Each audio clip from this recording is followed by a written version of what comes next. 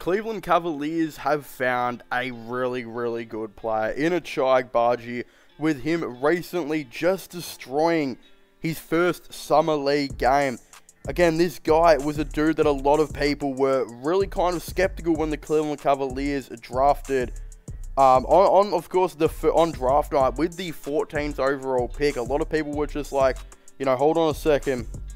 This is an interesting one because he's a 22-year-old guy who potentially might not have enough room or much more room to develop. And I think, honestly, people saying that, it was pretty ridiculous. I think he's always going to develop and kind of do his own thing. But at the end of the day, a lot of people had their doubts. Some people as well saying he was just too small and all this type of stuff, and that his, you know, basketball wouldn't transition over to the NBA.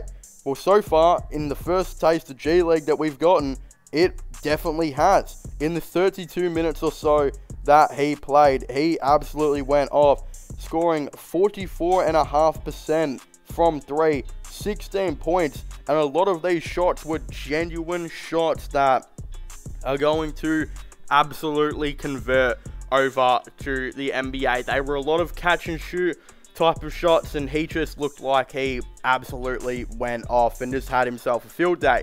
And if he can consistently do this in the NBA and average 10 points and provide the defense that he had, he will be an absolute great player for the Cavaliers. Now, the Cavs got some questions that they've got to look at.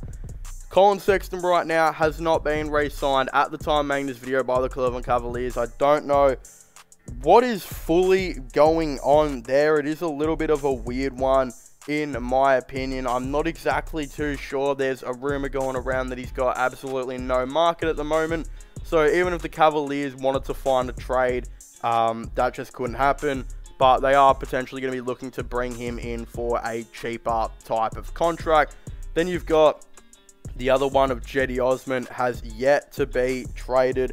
So you got all of these type of situations where Ochai might struggle to potentially find minutes in his first season or so with the Cleveland Cavaliers. But I think once they figure out what's going to be going on with all these type of things, I think we could see Ochai maybe averaging the 15 to 20 minutes per game as a backup wing. You know, I rate him a lot higher than I do Dylan Windler. I think he could be even a better player than what Isaac Okoro has been for the Cavaliers thus far. I still think he'd be a better fit than what Cedi Osman has kind of produced for the Cavaliers.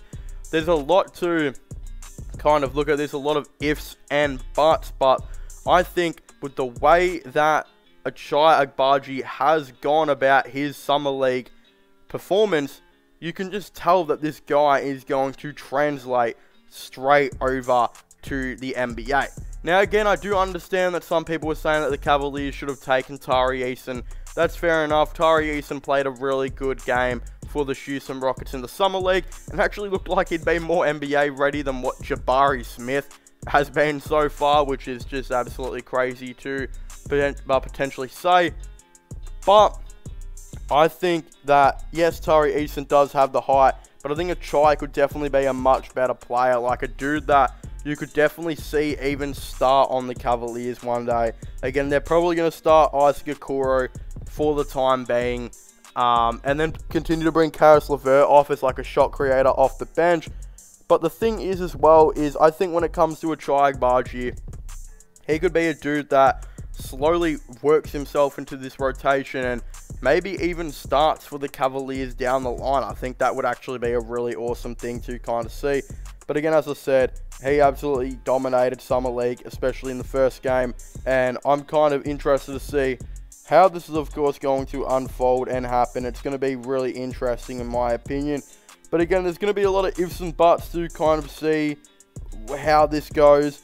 And yeah, if I'm going to be personally honest, I think we could even see Ochai maybe even start some games this season. I think that would be a really awesome thing. And yeah, hopefully it gets put to bed of the conversation of who would be, you know, who was maybe going to be the better fit out of Tari Eason and Ochai.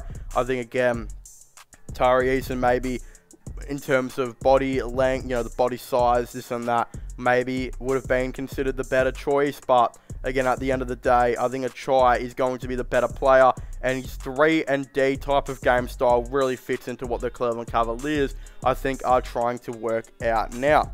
But of course, if you haven't already, please make sure to leave a like and subscribe to the channel for the latest NBA news and NBA content. Don't forget to comment your thoughts and opinions down below.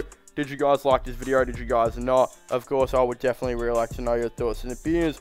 All my other channels will be linked down below. If you guys would please go and check them out, of course, I would highly appreciate it. Again, comment what your thoughts and opinions are with the Ochai Agbaji. Are you guys happy with what he's produced so far?